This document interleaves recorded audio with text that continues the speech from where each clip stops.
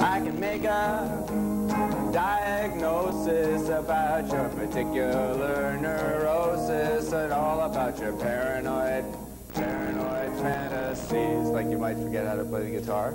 I'm the rock and roll psychiatrist. Would you like to talk to me? Anybody have any problems they would like to discuss?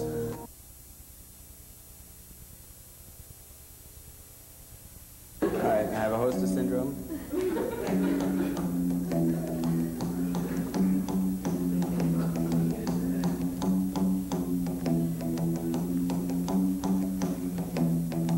When I go to the subway in the morning, every day the same thing happens.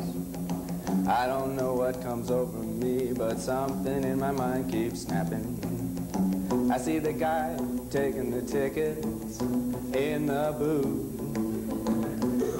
He's got a name tag, his name is Bruce. And when the next person in the line comes along, I say, what's your name?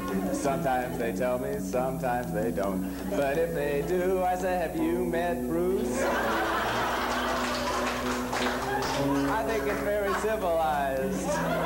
It's the only way to be.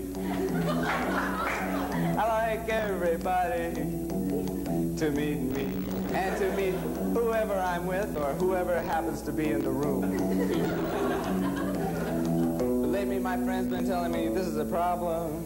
This is something that I've got to overcome. I've got hostess syndrome.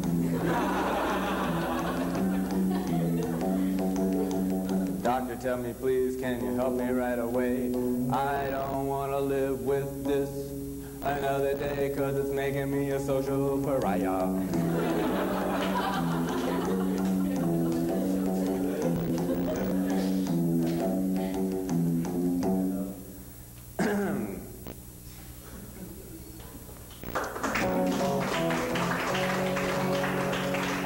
Sometimes a patient comes to me with a problem like yours, or a problem like someone else's I once heard. That I won't burden you by telling what the other person's problem is, but all I can say is simply this: I don't want to cure you of your problem, I think it's kind of cute.